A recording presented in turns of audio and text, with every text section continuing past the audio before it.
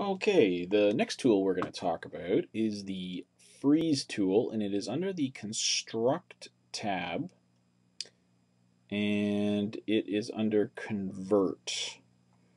Okay, so we are going to go to box. Okay, let's get rid of this. Okay, so we've just made ourselves a nice little box. Okay, and let's click tab for sub D. And let's click on detail. Sorry, construct. Click on freeze. Okay. So basically what it did was it converted the subpatch model into a polygonal model based on the, how should I say, the spline shape of that subpatch model. Okay, so you see how it's all rounded off? Okay, if you take it out of, how should I say, you put it in polygonal mode, notice that freeze is no longer available. Okay, if you click on it, active layers contain no data for operation. We need some sort of spline-based object in here, like a subpatch model. So click on tab. Automatically the freeze button is activated, and boom. Okay, there you go. Okay, and let's see if we go tab again. What happens if we click freeze? See how it subdivides it even more? Okay, so that's if you wanted to make this really rounded, but you want to have a polygonal object. If you can't, for some reason, whatever you're doing requires polygonal. It doesn't. You can't use sub D objects. Your whatever application you're using is only using polygonal objects, and you need it to look rounded. And if you hit the surface editor, we go, and we click on. Oops, we click on smoothing, and there you go. So it's nice and smooth and rounded, even though it's a polygonal object. Okay. So, so that's just sort of the general idea. Now, say I wanted to, let's go back to here. Say I wanted to create something that looked more like, say, like the cushion on a couch or a chair or something like that. What I can do is I can add some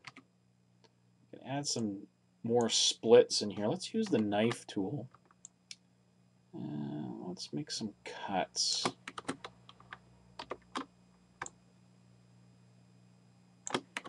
And I'm going to bring these cuts fairly close to the edges. So what I want to do is I want to create a fairly sharp looking cushion, but I still want it to be rounded. I don't want these big giant rounding areas. I just want them rounded on the corners and the edges of the object. Okay, let's make another split. Oops, let's make one right about.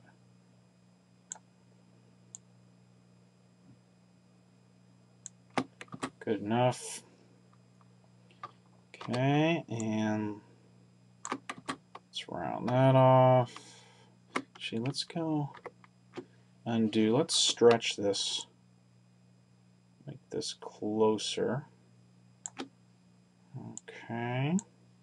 Sort of looks like a pizza box right now. Let's go Shift K and Shift K. Okay. So let's hit the Tab key. Okay, see how it's nice and sort of rounded at the edges now. Maybe easier to see up here. See how it rounds it off because I added those nice cuts on the side here. Okay. Now me see here. Okay, let's grab these guys here. And let's go H. Stretch them out just a little bit. Okay, and okay, so we're getting that rounded look we want, but we want this to be a polygonal object. So let's go over to freeze, because right now this is what this looks like. It's kind of boxy. Okay, so we want it to be rounded in polygonal mode. So we go Tab, and then we go freeze. And there you go. Now it's a polygonal object, and it's nice and rounded like a sub D object.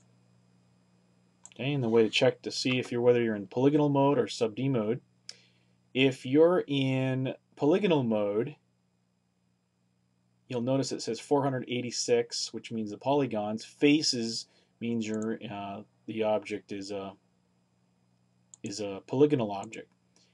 Notice that there's nothing selected for subpatches. It says 0, so this means this isn't a subpatch object. Okay, so that is the freeze tool. Very very useful for converting sub D objects, converting a sub D's rounded edges and the type of organic shapes that you can make with sub Ds into a polygonal mesh. Okay, so we're moving on.